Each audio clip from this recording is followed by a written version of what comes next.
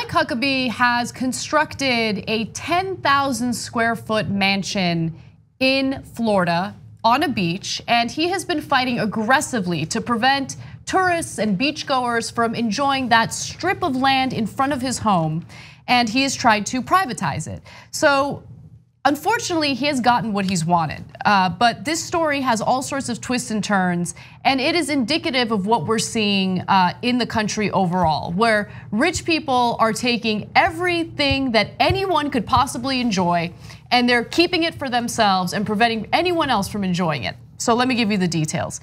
Not long after his 2008 presidential bid, former Arkansas Governor Mike Huckabee bought a beachfront plot in the Florida Panhandle and built a 3-story, 10,000 square foot mansion with 6 bedrooms, 7.5 bathrooms, and a pool.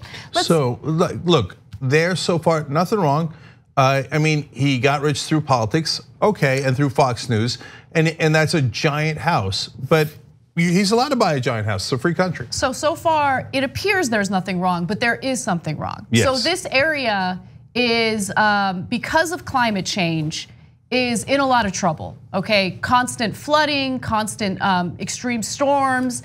And so the taxpayers are gonna end up having to pay for any type of damage that's gonna be done to this property. But we'll get to that in just a minute, okay?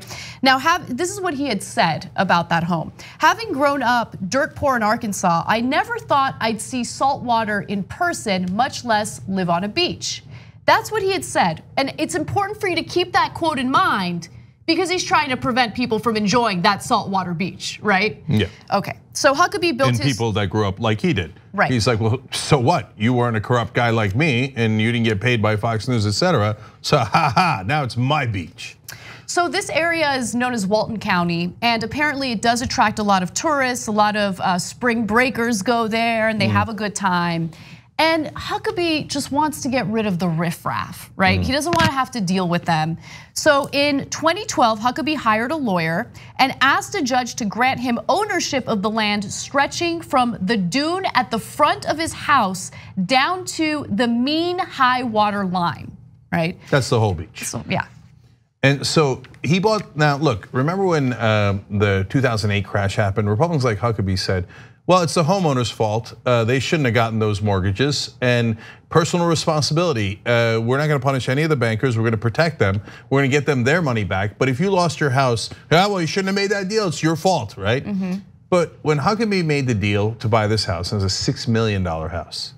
He didn't own the property in front of it. He didn't own the sand. He didn't own the beach. Well, he doesn't care about personal responsibility. Sad day, right? So he's like, nope, I don't care. I'm gonna use every kind of political corruption there is to try to snatch that beach away from people, even though it was not part of your original deal, Mike. Now, at first, he got what he wanted, right? So he goes to a judge and he's like, look, there's these spring breakers, there's dog poop here, I can't deal with it. Can you please give me what I want? And apparently, according to Mother Jones, no one appears to have protested the request, and the judge agreed, giving Huckabee the land, that public beach, for a mere $400. Nearly 24 of his neighbors have also quietly annexed the beach while escaping any additional taxes. Okay, let's stop for a second. First of all, that is incredibly valuable land. How do you get that land for $400? Well, his own land right next to it is $6 million. It's insane. Okay, and the beach is more valuable, not less valuable. Let alone the millions of dollars taxpayers have already put into that beach, which we'll explain in a minute. But just like criminals who get too greedy, in this case, rich people got too greedy. So in 2016, a rash of homeowners attempting to privatize their beaches prompted Walton County to pass an ordinance declaring all 26 miles of beach in the county open for public use, although many remained privately owned. Okay, so here's the thing. The people living in that area, the residents living in that area, and I'm not specifically talking about the mansion owning beachfront properties, they pay taxes. So they should be able to enjoy that public land, okay? So I think that what happened here with the ordinance made all the sense in the world. Well, let me give you a couple more pieces of context there.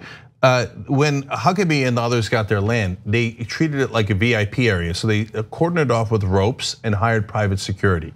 But a lot of his neighbors wanted to come onto the beach, and they wouldn't let them on either. So they're like, what the hell is going on? This is a public beach. I live here and I pay taxes. And they're like, nope, private security hired by Mike Huckabee will not allow you on the public beach. So people who are renting in the area, not allowed on, etc. Now I want to tell you that in 1974, the Florida Supreme Court said, no, you're not allowed to sell off public beaches in Florida. So they are absolutely stone cold wrong on the law. Absolutely. And wait till you see how they changed it again. But, right. So now a Democrat comes into play, which makes me even more furious, right? So Huckabee doesn't get what he wants. There's this public ordinance, and he's like, no, I'm not going to give up. I don't want tourists and poor people on these beaches. I want to enjoy it for myself, and that's it. So he starts trying to appeal to some of the politicians in the state of Florida. And at that point, Representative Katie Edwards Walpole, a Democrat from South Florida, gives him what he wants. She co-sponsored a measure that gutted the ability of local governments to pass ordinances granting public access to privately owned beaches. So, corrupt Democrat with 3 names from South Florida. She needs to be primaried.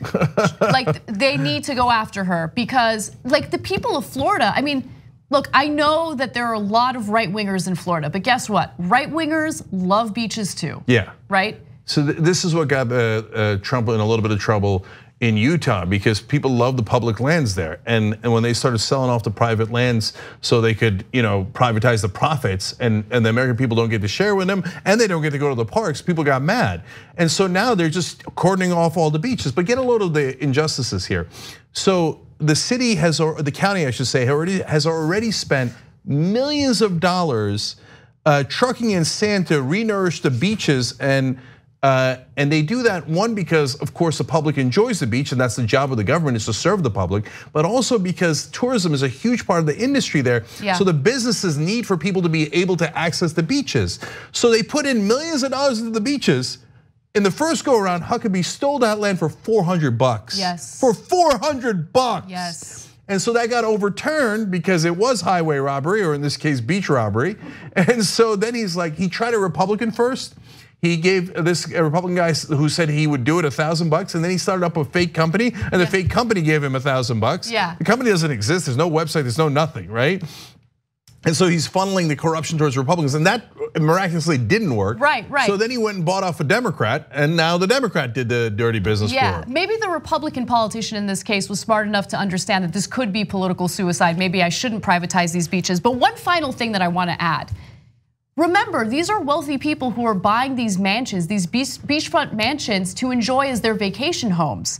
Let's go to graphic 68. There are only 900 or so beachfront property owners, many of whom are not full-time county residents, and more than 14,000 Walton County residents have signed affidavits supporting public beach use. I mean, most of them aren't even there all the time anyway, but they still want to do this land grab and prevent anyone else from enjoying those beaches. It's disgusting. 2 easy ways to follow the Young Turks. One is hit the subscribe button down below, then you're a TYT subscriber. And second is ring the bell. And when you do that on YouTube, you're notified of our videos.